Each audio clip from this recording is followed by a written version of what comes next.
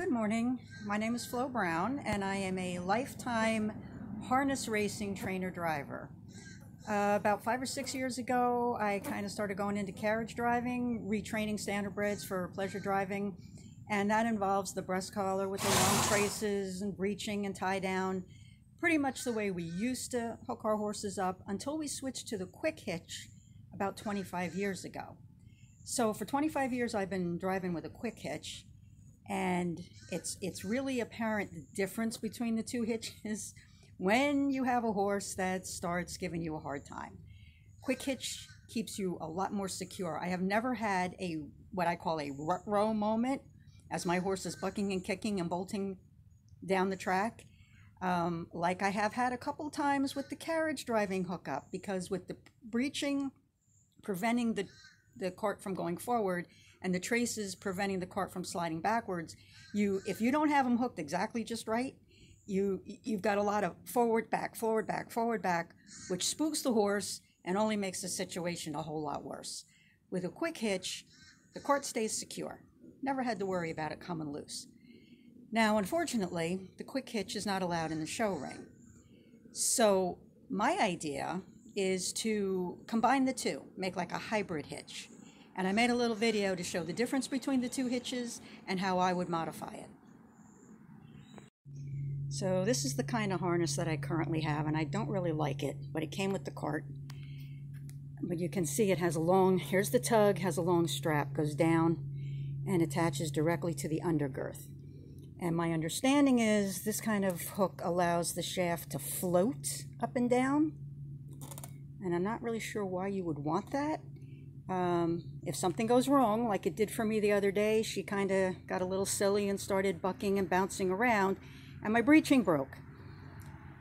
Now, I did have it hooked a different way, so it came out okay, but if I had just been hooked like this, that cart would have rode forward, the shafts, I was trying to swing her head from left to right to keep her off balance, that shaft would have rode forward, started poking her in the neck.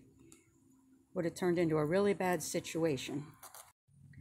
Fortunately, because she's a small horse and I have some excess leather, this is how I do it.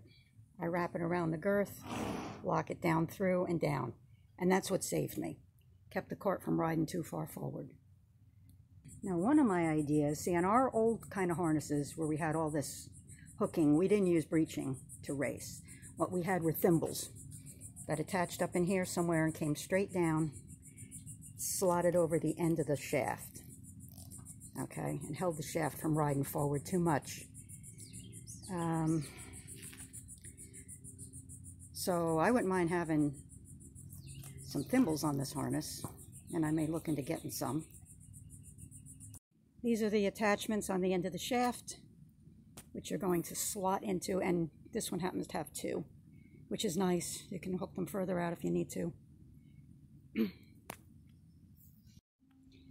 So this would be the racehorse harness. Okay, it's old and beat up. This would be your Quickhitch. Okay, you have slots in the shaft that are going to go in there, and it's kept from sliding backwards with a Buxton martingale.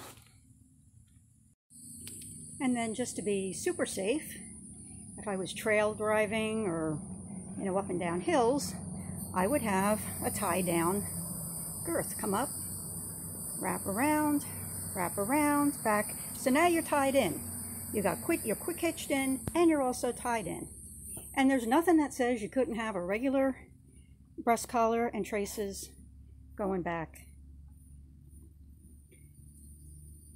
I mean, this could certainly be adapted, made into like a hybrid hookup. So you see, the end of the shaft is way back here. And this would be my idea. You could have like a thimble type of a thing, a hold 'em back that would attach up here somewhere, come down, and then you could wrap it and use this front attachment to secure it, or even this front attachment to secure it.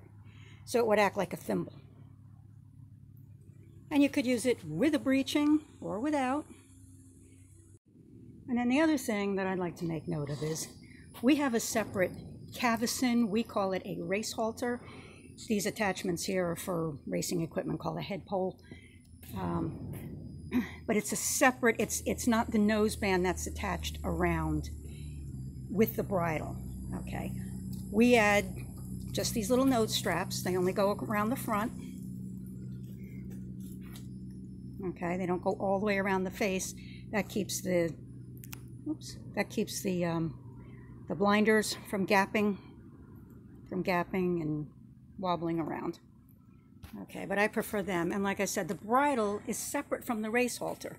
So you can put the race halter on first, underneath the halter, take your halter off, and then put your bridle on if you have a horse that's a little bit hard to bridle. Plus the fact that with those rings on each side, you can hook them up to cross ties. I use the race halter / cavesson on my riding bridles for that reason. If I forget something, I forgot my sunglasses, I forgot my phone, whatever, I can simply cross tie my horse up and go get it. So here, watch this, okay? She's on the cross ties, hooked to the race halter / cavesson. All I have to do is take the halter, take the bridle off. Let go of the bit, hon. Let go. And she's still tied up. So now I put the regular stall halter on over top of the cavesson.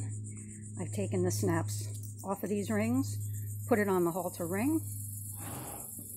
I've already unbuckled it in the back, and I take my cavesson off.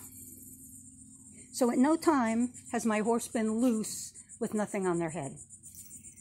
That can come in real handy when you're out and about at a horse show or out somewhere trail driving and hooking up.